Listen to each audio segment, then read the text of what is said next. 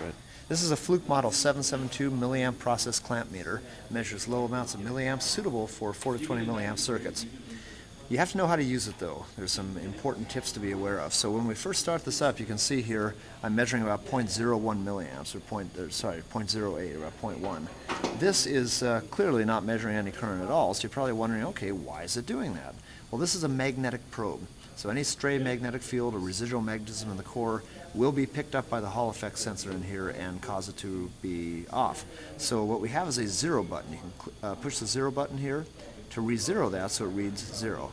Also be aware, if you open up the jaws, it's going to pick up any stray magnetic field it happens to see and interpret that as a current.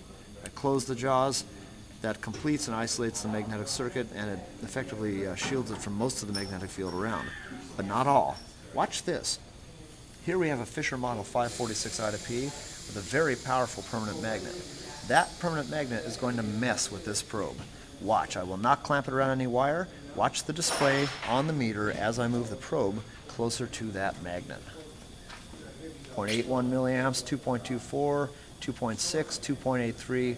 That very strong magnetic field is completely messing with this probe. It's giving me a radical error, about 2.5 milliamps worth of error. That's a very substantial error to be dealing with.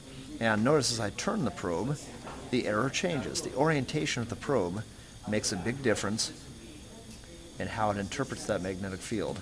So you could try to put the probe in this position and zero it out using the 0 button, but I would say this is just about hopeless. The magnetic field is so strong, and even slight positional changes in the probe have large effects on the current. So here's an application I would not trust this instrument to measure current in.